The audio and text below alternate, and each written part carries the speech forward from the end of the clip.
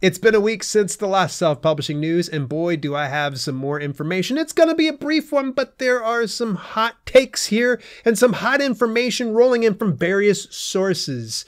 So why don't we see about getting into the self-publishing news, covering things from TikTok blowing up an indie author. Findaway Voices is officially allowing artificial narrated content. And Written Word Media just recently rolled out some survey results with indie authors of about 2,000 participants. And it's got some pretty interesting information, easy for me to say. And I've got some information I want to share with you from a self-publishing expert in Joe Solari here towards the end of this broadcast. Without any further ado, let's get into self-publishing news for December the 11th, 2023. Learn how to publish books and build your author business with award-winning author and self-publishing consultant Dale L. Roberts. This is the Self-Publishing with Dale podcast. Starting it out here with the very first piece of news. This comes from Yahoo News. TikTok's hashtag book talk trend literally changed my life. Now, this piece is very interesting, and as with all of the pieces of news that I share here with you, there are links inside the show notes. But let me go ahead and give you the TLDR.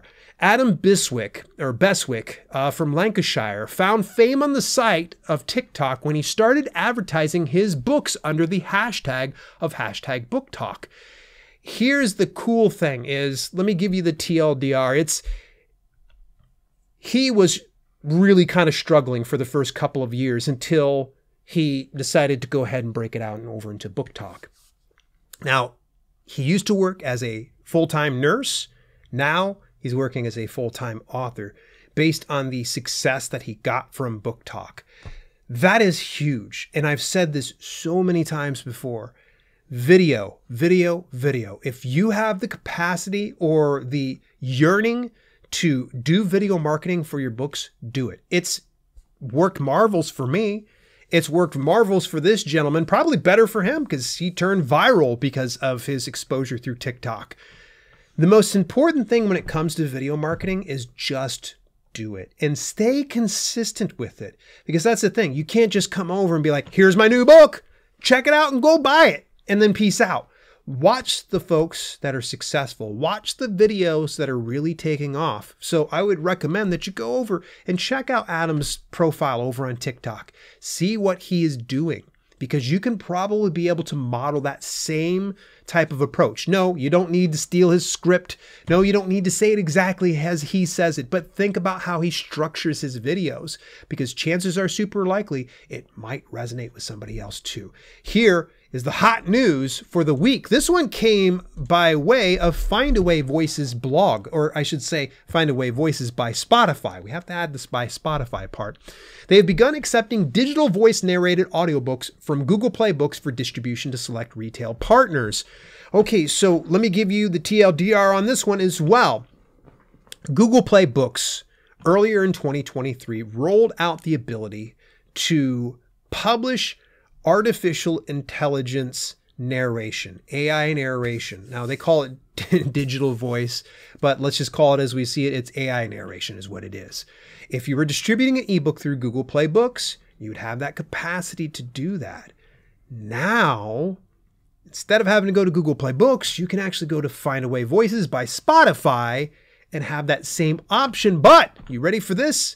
You can actually distribute that AI narrated audiobook to a few other select retailers. Now, you can forget about sending it over to Audible, Amazon, because they're not accepting that at this point. But they will have other distributors. Now, I'm not entirely sure. They don't fully disclose which ones those are. And to be honest with you, I'm not the biggest fan of AI narration. I'd much rather have a human narrating it. That's the part that I'm always going to go to. But I know that paying for a human narrator is not affordable to some people. They can't see investing that. And I totally get it. I understand it. And there are people that are buying AI narrated audiobooks with no issue. The one thing that you will have to know about this particular article is the fact that they do say they will fully disclose that it is narrated by a digital voice. This audiobook is narrated by a digital voice. This will appear on all listening platforms where the audiobook is distributed. So this is very interesting. I'm going to just put on my conspiracy theory hat here for just a second here. Apple had set up an agreement back in, I think, 2019 that allowed anybody distributing through Findaway Voices to be training their AI narration model. It was discovered by some folks, and boy, it got people a little bit lit up because it was put into this agreement, and not everybody reads the agreements. And guess what? I didn't read the agreement all the way, and I didn't see this particular thing. And if you wanted to opt out, all you had to do was just ask to be opt out. But they just assumed people would stop and read the agreement. Well, they ended up walking that back, although it's still in the agreement. They said that SAG-AFTRA came in, the organization for actors and, most importantly, voiceover talent, that they kind of came in and were like, no, you can't do that. Stayed in the agreement since. Supposedly it's not still training AI at all. So, okay, it is what it is. Either way, suspiciously, the marketplace more recently disappeared from Findaway Voices by Spotify. Now, one could probably say maybe the infrastructure was just too much for them to maintain. Maybe they were spending a lot of money because there was really no money to be made for Findaway Voices when they were matching up narrators with rights holders. So marketplace just disappears and then this shows up? What's going on here? Findaway Voices, I've not reached out to them for comment. For whatever reason, they've lost the love for me.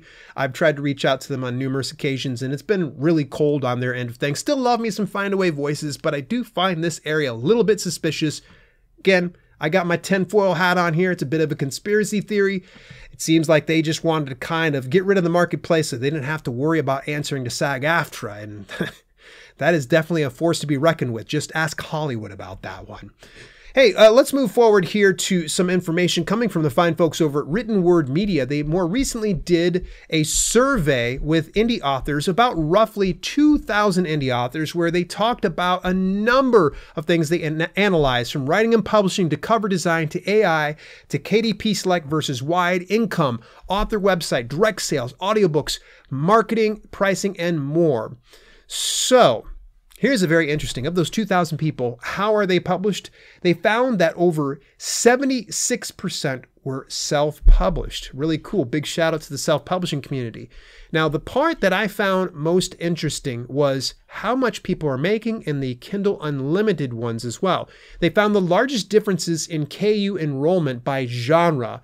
Now, they found that with romance, about 20% of the romance books were no books in KU whatsoever, whereas a little over 20% was in all in with KU. So very interesting. Go take a look at that stat. And then the other one was the actual income. Bear with me here for just a second. I got to scroll through some of this information here. They talk about how much people pay for professional editors and for book cover design and use of AI in their books, things like that. How much money do authors make? So they actually found, this was pretty interesting, for authors earning between $0 and $249 per month, the median number of published titles was 5. 5 books for people that were making up to $249 per month. For authors earning between $5,000 and $7,500 per month, the median number of published books was 30. Very interesting to hear this. Go through. It's such an in-depth piece. I really think Written Word Media they outdid themselves with this particular survey. So take a look at it and take it with a grain of salt, because keep in mind, this is only 2,000 authors, considering that there are hundreds of thousands of authors worldwide that probably didn't take this. I'm sure that those results would probably change just a little bit. All right, let's move a little further forward here from the fine folks over at Vervante Print-on-Demand Company. They want to let you know that as the festive season quickly approaches, are you wondering if there's still time to get products printed and shipped to your customers? Well, they got you covered. Planners, workbooks, journals, and more. Polyplastic covers for durability, desktop and wall calendars for every style, notepads for everyday excellence. They do have a note here, and this is something maybe even if you're not using Vervante, you should probably be aware of. We all love the affordability of media mail. By the way, media mail is one of the best ways to ship your books. Now, don't throw in a bunch of stickers and like a signed autograph glossy and, your mixtape from 1994. Don't put any of that stuff in there. Media mail should only be that type of media, which is sending out books.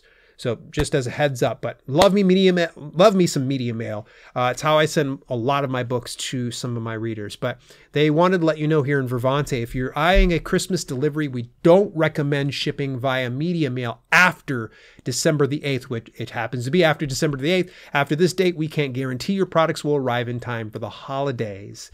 So that's kind of a nice little FYI, if you will. So go ahead and make a note of that. All right. Going a little further forward, the fine folks over at Kobo Writing Life are actually going to be hosting a live Q&A with Sarah Cannon. You might know Sarah Cannon from Heart Breathings over on YouTube. She's got a big, massive channel. She was one of my heroes when I came into the YouTube business. But they're going to talk all about planning, prepping, and productivity tips for self-published authors. And Sarah's going to be their guest expert. So I highly recommend go over, subscribe to their channel. They do such a great thing. And big shout out to Tara Kremen over there at Kobo Writing Life. She's a gem. All right, going a little further forward, here is a piece that I would just love to kind of share here with you. It actually comes from Joe Solari. Now, Joe Solari is a former guest here of the podcast, and he is a bit of a self-publishing marketing expert. In fact, more recently, he picked up the reins of 20 Books Vegas and is now rebranding it, rechristening it to Author Nation. And Author Nation is going to be occurring next year, same time that 20 Books typically happens. But Joe puts out a weekly email newsletter, and it is every week a deep dive into the world of self-publishing. I mean, very deep. Like he goes all in on each one of these things. You can sit down and expect to at least spend 10 minutes reading some of his thought-provoking pieces.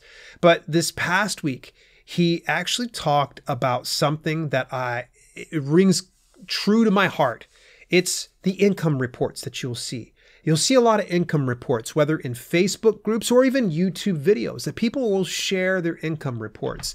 And here's the thing. Joe kind of says the same thing I do, and you want to subscribe to his email newsletter. It is a paid email newsletter, but it's so worth it.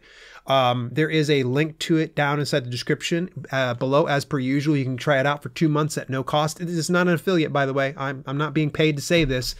It is really, really good. Try it out either way. But in it, he kind of talks about how those income reports are great. But how often do you see the person sharing an income report, let's say in the negative, or sharing an income report of the type of niche that they're publishing to, or the marketing that is entailed, or how many hours they're spending in promoting and marketing their book, or how much of a following or a base that they've grown? It is awesome. I think it's great that some people feel comfortable to share their income reports, but you have to temper your expectations with the reality that a lot of these folks that are flexing paychecks of $10,000 per month, either A, are trying to sell you on a course or consulting package, or B, they just want to be heard. Some people just want to celebrate their victories with other people. Maybe they want to inspire other people. But there is going to be some people out there like me in my early days of self-publishing that I found it very demoralizing. That I found like, oh, I'm not getting $10,000 per month. I must be trash. I felt terrible. It's one of the reasons why I never share income reports. I can sit here and flex my income, reports and such like that. But what does it get you? I would rather just give you the tools that are necessary to succeed. And Joe really breaks this down, and he does it a little bit more diplomatically than I have, but it's very insightful. So I highly recommend check out Joe's newsletter. Really good, well worth it. He's doing a 2-month free trial at no cost. Give it a shot. And last but not least, hey, if you want to help support the cause and get yourself some access to tons of behind-the-scenes footage and hours of footage, as well as over 100 videos that you can't access anywhere, go on over to the one, the only, theselfpublishinghub.com. Again, that's theselfpublishinghub.com for $9.99 per month. You can go ahead and subscribe to my video on demand service, where you can get a ton, actually I think 7 different video courses, as well as other different categories and collections of videos that you can kind of browse at your leisure. And I'm always adding anywhere from about 1 to 2 new videos per week. So that is a lot of content that you're otherwise otherwise getting here in the normal podcast content. What'd you think about the self-publishing news for this week? Was there anything that I particularly missed? I would love to hear from you if you join me over on the Discord community. That's dalelinks.com/Discord. Till later, this has been Self-Publishing with Dale, and I'll chat with you folks next week. You've been listening to the Self-Publishing with Dale podcast. Visit us at selfpublishingwithdale.com for more information on how you can level up your self-publishing business. Also, check out our growing video-on-demand service, chock full of free and premium content, when you head over to theselfpublishinghub.com. If you enjoyed the show, please consider leaving a review on your preferred podcasting platform. We thank you for tuning in, and we'll see you in the next episode.